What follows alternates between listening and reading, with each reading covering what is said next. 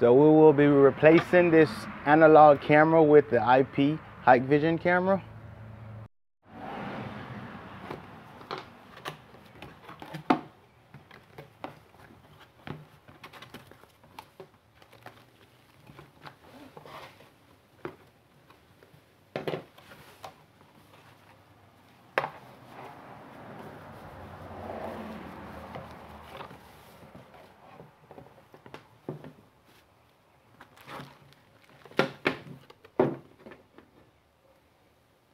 We will first start by removing the analog camera that we have in place.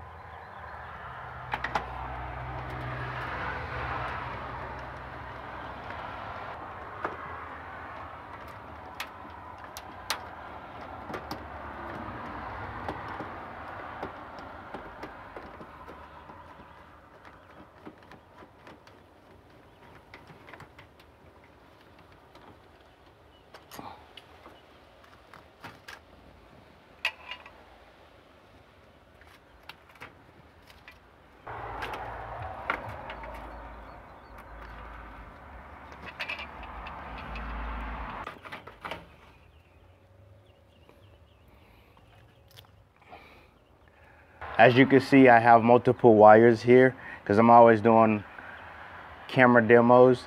I'm going to always leave this here for analog setup, and I'm going to terminate this one for IP camera setup.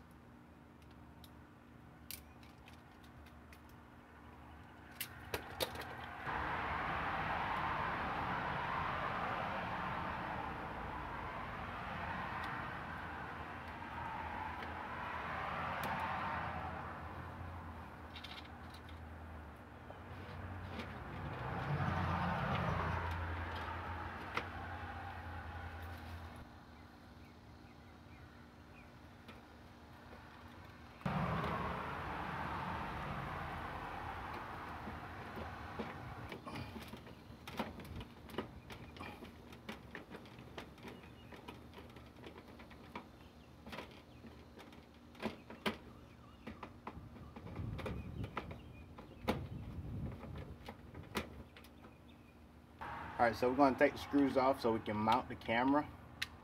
Take the dome cover off.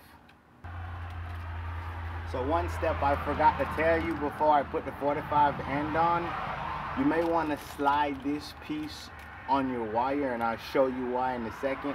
I don't plan to keep this camera up, so I don't really want to cut the end off and put this on, and then later I have to cut the end off again to take it back off. So what I'm going to do is just plug the camera in and just put a little piece of tape on it. So first thing I want to do is make sure that the camera snaps in, but it doesn't really snap in.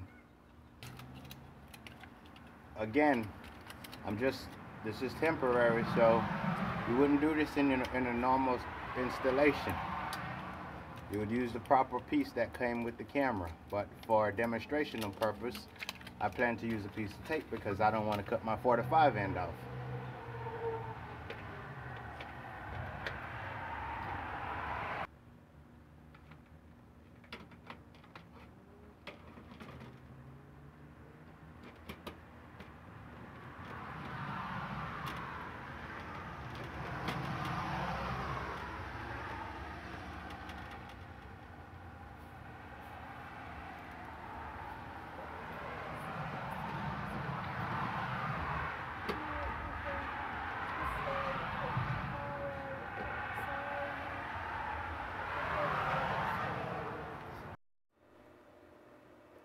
Alright, so now we're just going to go plug this network plug in.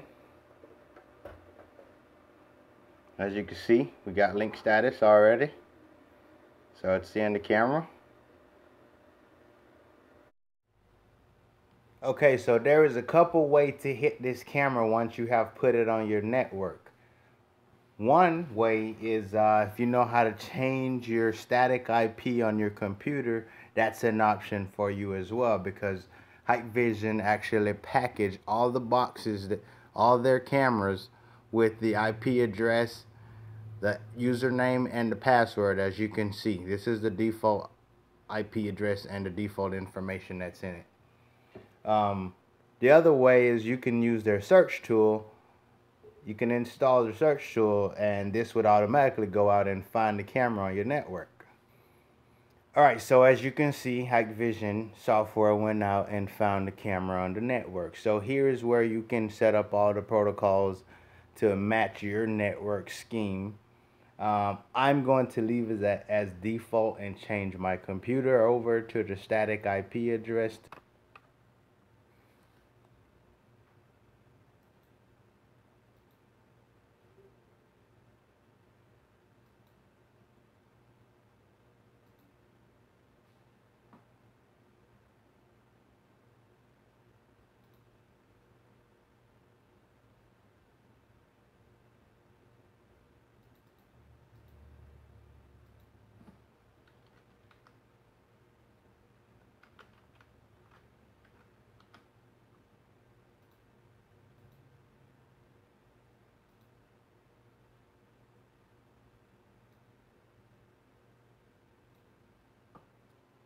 Now that the camera is on your network, it's time to hit the interface of the camera by putting in the IP address.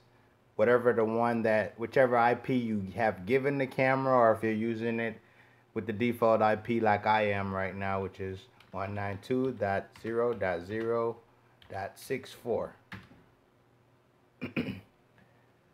Username. Your username would be admin. And your password is 12345, unless you've changed it. Hit enter. In some cases, you will see a pop-up that tell you to enable plugin for your browser. In my case, I had already installed the plugin. So as you can see, here's the camera. The camera needs some adjustment because this is not exactly what I'm trying to see. So let's go adjust the camera, and then we'll go through some of the features and the settings inside of the camera. So now that we're back outside, going to loosen up the camera again. Just take the lens off.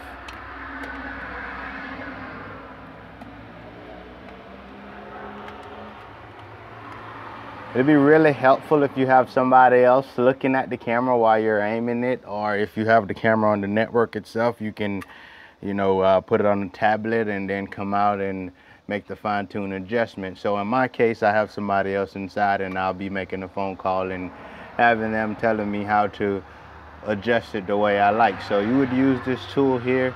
Actually, you want to take this star head screw and loosen up the dome a little bit.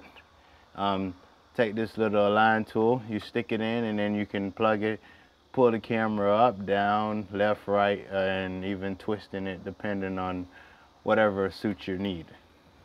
So now that we have aimed the camera to the location and the field of view that we wanted to see, there's a few things in this camera that I should point out to you guys so that you feel a little comfortable playing around the interface. Here you have the log out, so if you wanted to log out of the camera, you're free to do so. It just tell you who you're logged in as, and we're logged in as the admin under the configuration button. Let's go look at some of the goods they have in here. So if you wanted to reboot the camera, you reboot the camera here. Restore the camera if you had like a setting or certain parameters. You can restore a camera if you decided you wanted to save something. You could. If there's a setting you really like, you could do that. You can default it to factory default. Import your configuration if you had one. You can export it if you set up this camera to do certain things. You can export it and save it for a later camera. You can upgrade your firmware here by browsing to a file and then upgrading. Under the network setting, let's make sure I didn't skip something. Sorry, I did. Under time, you can set up your time zone to be wherever I'm in the Eastern time zone, so I'm going to set mine up to Eastern. And NTP server, we will do that. Making sure all this is good. Network, if you wanted yours on, this is where you can also go in here and change your settings. I'm not going to change this, but if you wanted to, if you know what your network scheme was, you can set it up here. Default IP address of your router, your subnet mask. These are the basic network features inside of the camera.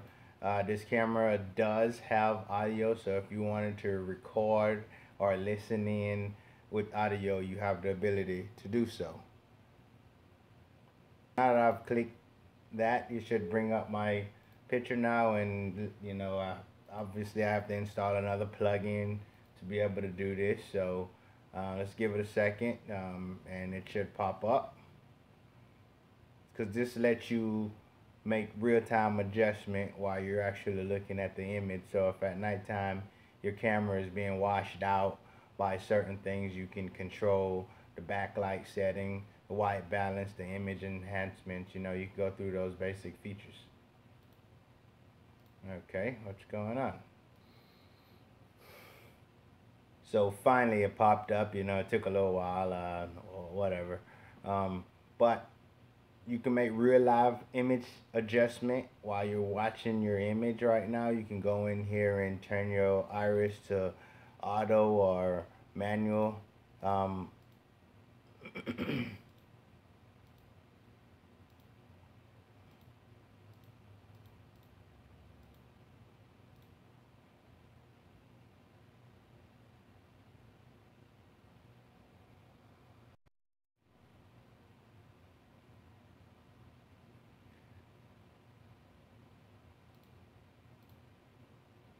So in the security section is where you add users. You have an advanced configuration setting as well. I'm not going to go through everything in this video because it'll just make the video a little more lengthy. This should wrap it all up right now, and I hope you guys enjoyed the video.